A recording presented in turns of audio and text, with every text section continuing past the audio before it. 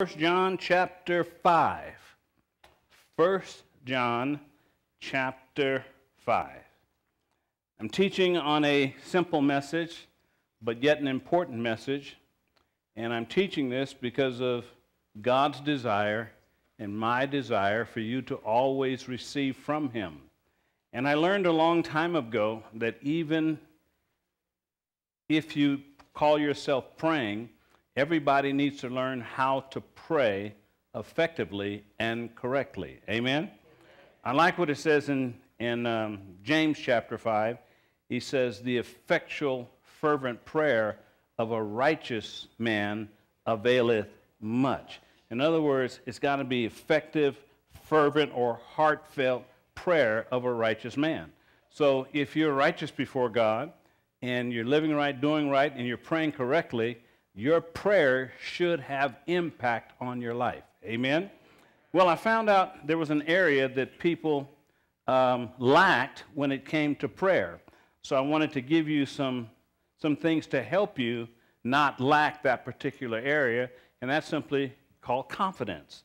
Everybody is not confident in God. Everybody should be very, very confident in God.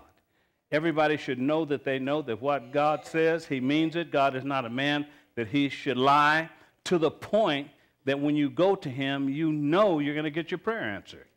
You should know that, okay? Well, the only way you can know it is to know the Word. See what the Word says, believe the Word. If God said it, that settles it. That's the end of it. Amen? So you've got to know that. But now watch this. I said, let me say it this way. You have to develop confidence in God, confidence in prayer, so that when you pray, you know you're going to get your prayers answered. Well, God promises that your prayers will be answered. I've gone through a bunch of scripture. I'm going to go through some more today. And the whole purpose of God telling you in His Word that your prayers will be answered is for you to develop confidence in Him. I mean, how much more clear can God be when He says in Mark and in Luke, He says, ask. What's the rest of it? And what? Ask and you shall receive. Ask and what? Ask and you shall what? Receive. Shall means it's going to happen. Ask and ye shall receive. And then He kicks it up a notch. He says, everyone that asketh, what happened? Receive.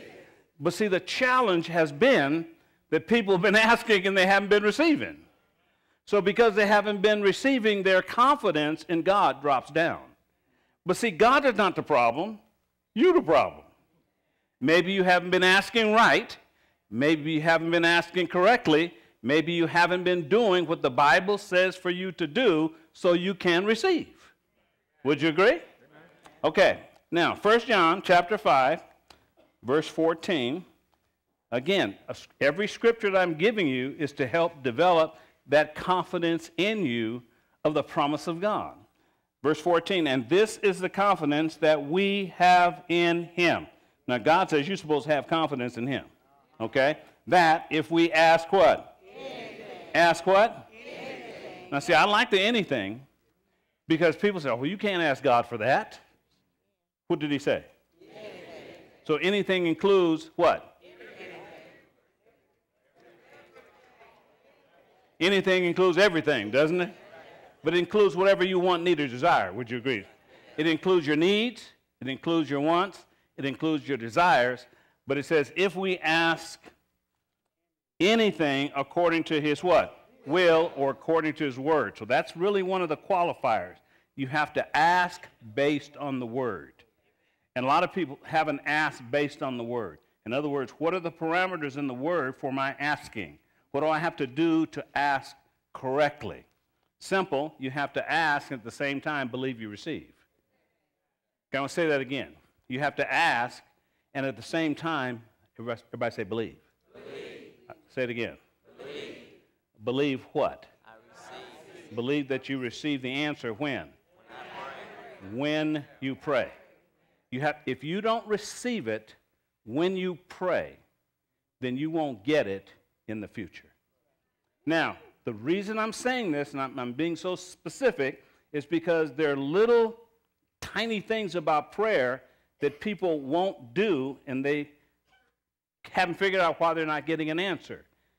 He says, when you pray, believe you receive, and ye shall have. But the key is in your believing. We're talking about principles of faith. We're talking about spiritual principles. Okay? It's not just asking, talking to God. No, you have to ask him based on his word, but the key is you have to believe that you receive your answer at the time you pray. Okay? I want 3 people to raise their hand. Just 3 people.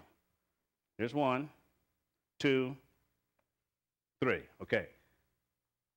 Give me something you want. Money. My kind of man. What's something you want? Car. Truck. Okay. Car, truck. So when you pray, I don't care what kind of car you want, you better be specific, because you can't ask God for a car. You can't. No, I'm serious. You ask him for a car, how many models of cars are there? Quite a few. So God's going to look at what kind of car you want. Or you just expect him just, oh, he knows what I want. No, no, you have to tell him what you want. Okay? What kind of truck you want? Whatever. But you have to know the make, the model, the year, the color, everything, right? And you have to know how much money you want from God, okay? So what we're talking about is being specific in prayer. It's not, we just don't say, oh, Lord, bless me. What do you mean, bless you? Bless you how? He blessed you by letting you wake up this morning. So, and plus, that's a prayer of unbelief, because you're already blessed. The scripture says he has blessed us with all spiritual blessings in Christ, so you don't have to say bless me, because you're already blessed. Like when people say bless you, I say, you don't have to bless me, I'm already blessed. See, those are spiritual things that people say, oh, bless you. No, God already blessed me. I don't need your blessing. His blessing is better than your blessing.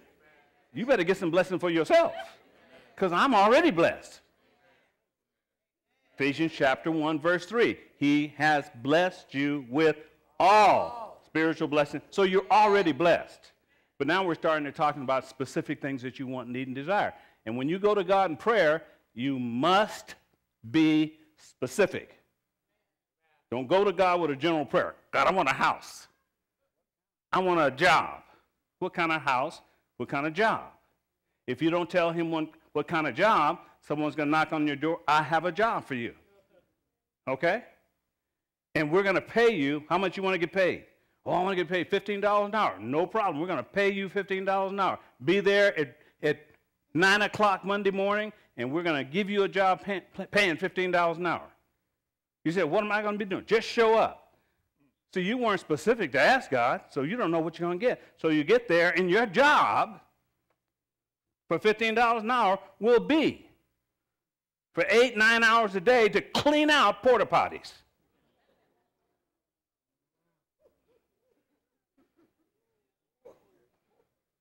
I think that's a rough job if you ask me. Huh? That may not be the job that you were looking for. Can I get an amen? Well, then you have to tell him what you want, so you can get what you want, not just what somebody gives you. You still with me? Okay. So when you ask, it says, according to his will or according to his word, what happens? He hears us. So you know when you ask, according to his word, what happens? He hears you. And if we know that he hears us, whatsoever we ask, we know. Everybody say, we know. We know. That what? We have. That we what? Have. What is have? Have is present tense. So that means when you ask according to his will, you know you have it when? Now. Everybody say when? Now the petitions that we desired of him. Now that is a critical principle. That is one of the reasons why people don't receive from God, because they don't know that they receive it at the time they pray. So if you ask God for a car, then you get your car when you pray. If you ask God for a truck, you get your truck when you pray.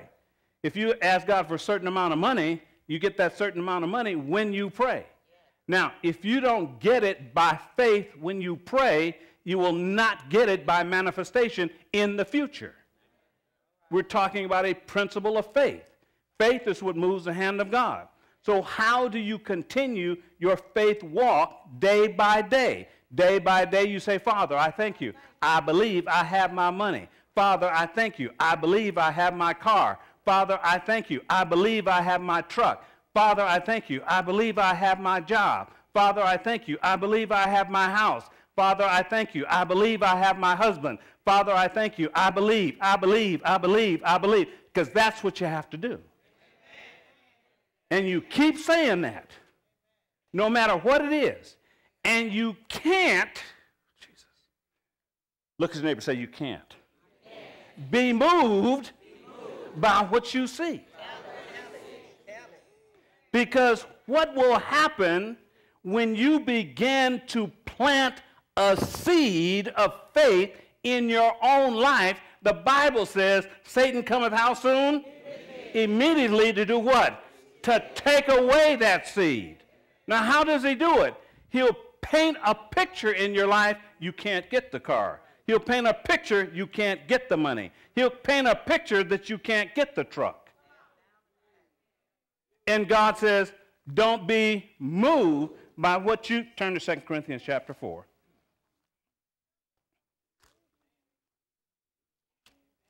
2 Corinthians chapter 4. See, these are prayer nuggets. They're just coming out. They're not in the lesson today, but you showed up, so God wanted you to get this. Okay? You have 2 Corinthians chapter 4? Okay. In 2 Corinthians chapter 5, verse 7 says, we walk by what? Faith. We walk by what? Faith. We walk by what? Faith. We walk by what? Faith. And not by sight. So we live our lives by the confessions of our faith, by what we're saying, and not by what? Sight. You can't be moved by what you see. Look at verse 18. 2 Corinthians chapter 4, verse 18. It says, while we look not at the things which are what? And the reason you can't look at the things which you're seeing, because the things which you're seeing may not line up with what you're saying. Okay? But at the things which are not seen. The things which are not seen are the things that you're believing God for. You can only see them with the eye of your faith in the Spirit. For or because the things which are seen are what? Temporal or temporary or subject to change. So a no answer is subject to change. I remember a situation, a young lady came to me one day, Bible study. She said, Pastor, I want a job. I said, where do you want a job? She said, I want a job at this particular place, and I want to make this amount of money. I said, okay, I'll get in agreement with you. We prayed about her getting a job at that particular place and that amount of money. About 3 months later, she came to me and said, Pastor, they hired somebody else. Now, what does that scripture say? Don't be moved by what? What you see, what you hear, what you feel. It's talking about the sense realm, because your sense realm will get you off of your faith. Don't be moved by that. I said, so when she came to me in Bible study, she said, Pastor, they hired somebody else. I said, so? I said, is that your job? She said, I said, is that your job? I said, you don't change just because you see something. What you say changes the circumstances. So you have a choice. You can be concerned that they hired somebody else, or you can stand on the word for your job. She said, well, I don't understand. I said, you don't have to understand. Just believe it and do it. So guess what? She said, okay. I said, what's your confession? Father, I believe I have my job making X number of money. Fine, that's it. End of story. Don't come to me no more until you get the job. So she stood on the word, and 2 months later, she came back. Bible said, Pastor, I got the job. They fired the other lady. Because you see, what you say will change your circumstances. And the other lady got hired because she was qualified. The sister that was believing God, she wasn't even qualified. But she was a child of God. That made her qualified. God will move mountains when you stand on his word. And that's what happened. She's still working there to this day. Amen. Why? Because she stood on his word. She wasn't moved. She needed some help. She had to learn the principle. Hopefully you'll learn the principle. Because when you pray about something, guess what? It's yours. I said it's yours. You can go down and say, I want this car. Find out a car, go down and apply for the car, and they say, no, you can't have it. Your credit's raggedy. You have a choice. You can say, oh, I can't get my car. My credit's raggedy. Or you can walk out and say, Father, that's my car. You know my credit's raggedy, and I know my credit's raggedy. But we're going to do something to fix it. But the bottom line, that's my car. In other words, you stand on his word and just begin to do what you're supposed to do, and guess what? You'll get your car. They'll call you back and say, come get your car. But the bottom line, you can't be moved by what you see. Are you still with me? Now, when you learn to do these things, you'll develop confidence in God. Because your prayers will always get answered. That's why I like turn to 2 Corinthians. I know. You already, I said, yeah, you already turned back a couple of scriptures. Did I say second? Well, I wanted one. I wanted 1 Corinthians. That's why. He wasn't already there. 1 Corinthians. 1 Corinthians. Did I say 1 Corinthians? I think I meant 2 Corinthians.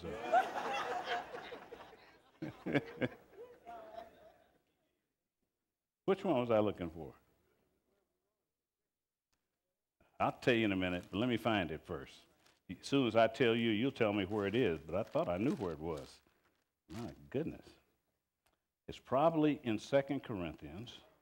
Yes, it is, right where I said it was. 2 Corinthians chapter 1. See, you have to get this down in your spirit. What's contained in the Bible? In reference to your covenant, what's contained in the Bible? I can't hear you. I can't hear you. A promise is a divine insurance or assurance of good. God's word is behind that. Okay? You have 2 Corinthians chapter 1. Look at verse 20. Read verse 20 out loud to yea. Stop. Yea means yes. Read it again. Say yes instead of yea. Yes. One more time. For all the promises of God in him are yes. Are what? Yes. So all the promises of God are what? Yes. So that means everything that you ask God for based on his word, what's the answer? Yes. The answer is yes before you even ask. That's what you got to get the revelation of. So you're wondering if God, no. The promise is yes already. You haven't even asked God for, and the promise is what? Yes. Huh? Yes. Let me see if I can find this scripture. I know it's in the Bible. I thought it was in my notes, but I want to show you something because that's important. Hopefully, the Spirit of God will show me what that scripture is because I don't know. Thank you, Lord. Hallelujah. Turn to Isaiah chapter 65. Holy Ghost will show you stuff. Isaiah chapter 65. What did I say about the promises? No. What did I say? I said before you asked, didn't I? Huh? I just want to give you a scripture to back that up. I want you to get all messed up. Are you ready? I said, are you ready? I said, are you ready? Okay, turn to Matthew chapter 6 also. Matthew chapter 6. No, this is important. See, I'm trying to help you develop confidence in God, and you do it based on what he says. Okay? We're going to look at Matthew 6 first, then we'll look at Isaiah 65. Okay, Matthew chapter 6? Okay, watch. Matthew chapter 6. It says in verse 31, Matthew chapter 6, verse 31. It says, therefore, take no thought, saying, what shall we eat, or wherewithal shall we drink, or wherewithal shall we be clothed?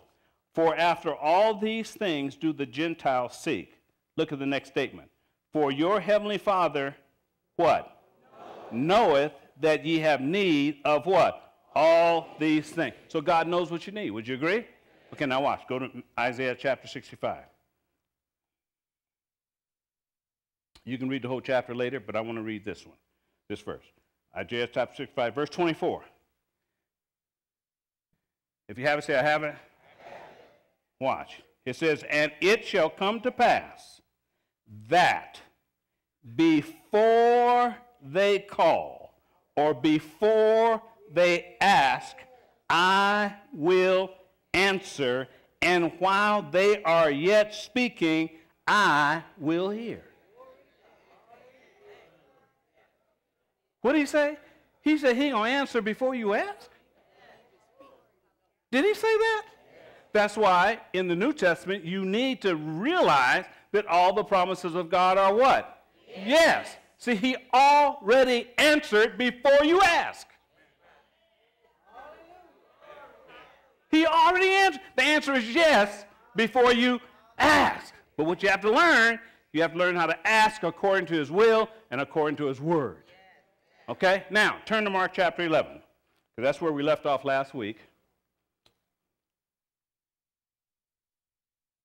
Mark chapter 11. Now, when you talk about confidence, you have to talk about the other word. Because if you don't talk about the other word, so many people are living in the other word and they don't realize they're living in the other word. That other word dominates their life. And they don't understand. What word are you talking about? Huh? What's the opposite of confidence? Doubt. And that's why people are not praying consistently with regularity, because they have so much doubt in their heart. And if you have doubt in your heart, you can't receive from God. Because that's one of the things he says, to doubt God is not to trust him. And he already told you, trust in the Lord with what? How much of your heart? Trust in the Lord with what? Say the whole thing. Trust in the Lord with what? With what? With what? Trust in the Lord with what? How much of your heart? So you're supposed to trust in the Lord with what? Okay, you got Mark chapter 11 yet? Gave you enough time to find it. Okay, look at verse 22. It says, and Jesus answering said unto them, what? Have faith in who? Or have trust in God. Or have confidence in God. Jesus told you to have faith, to have trust, to have confidence in God. He gave you a commandment to have confidence in God. Did he not? Yes. Then he goes on, for or because. This is a reason why you have to have confidence in God. For or because. For verily I say unto you that whosoever, who's a whosoever? That's you. You are whosoever. Your name is George whosoever Smith. Okay? Or Nancy whosoever Jones. Whatever. But you're the whosoever. That whosoever shall what? Say. What? Say. Look at your neighbor and say, you got to say something. Unto this mountain be thou removed, be thou cast into the sea, and shall not what? Doubt. Shall not what? Doubt. Shall not what? Doubt. Shall not what? Doubt. Where? Shall not what? Doubt. Where? In my heart. I just quoted Proverbs chapter 3, verse 5 and 6. It said, trust in the Lord with what? So what you're supposed to do with your heart in reference to trust? Trust God where? Huh? In my heart. So where's the trust supposed to be? In my heart. So if the trust is supposed to be in your heart, then doubt shouldn't be in your heart. Amen. Trust and doubt can't live in the same street. They can't live in the same house. Your problem is you got some trust living in your house and some doubt living in your house. Somebody got to leave. Amen. If you want to receive from God, somebody's got to leave that house. So who are you going to allow to live in your house? Trust or what? See, trust receives from God. Doubt hinders God. Now, I'm not talking about the person sitting next to you. I'm talking about you. I'm talking about your house. Put your hand on the forehead and say, this is my house. See, that's your house. And see, trust or doubt lives in your house. Because he says it's in your what? Heart. Okay, watch. It says in the middle of verse 23, and shall not doubt where? I like what he says. And shall not doubt where? Doubt is the thief of God's greater blessings. Doubt steals God's blessings from you. Doubt is satanic, and it steals from you. And you're allowing the thief to live in your house because you don't trust God. And you just got a commandment from Jesus to trust him. Are you still here? Okay, watch. And shall not what? Doubt. Shall not what? Doubt. But shall what? Believe. But shall what? Believe. So you can't doubt, but you're supposed to do what? Believe. You're supposed to do what? Believe. So he said, don't doubt, but you're supposed to do what? Believe. He said, don't doubt, but you're supposed to do what? Believe. But you got to figure out what you got to believe. Now, that's where the rubber meets the road. Okay? He says, shall not doubt, but shall what? Believe. Now, let me tell you what's happening in most people's lives. What's going on, he says, shall not doubt, but shall believe, but he tells you what to believe, but what most people are believing, they're believing the doubt. That's where their belief factor is in the doubt. Oh, he didn't answer my prayer last week. Why should he answer it this week? I prayed for this 2 months ago, and it hasn't happened yet. I asked for a job. I don't have no job. I've been without a job forever. Yeah, that's why you're without a job, too. You keep saying you're without a job. You don't realize you're talking against your job. Because he says, when you pray, believe you receive, and ye what? Shall have. See, you didn't believe, you receive. Remember I told you? You got to believe you receive at the time you pray. If you don't believe you receive at the time you pray, friends, it's not going to happen. And the reason people don't believe they receive at the time they pray is because they're looking in the natural. And we're not talking about natural. We're talking about the supernatural. Yeah. We're talking about a circumstance whereby you use God's word to change your natural circumstances. I don't care how bad they are, you can change them. In fact, let me make it real plain. You are the only one that can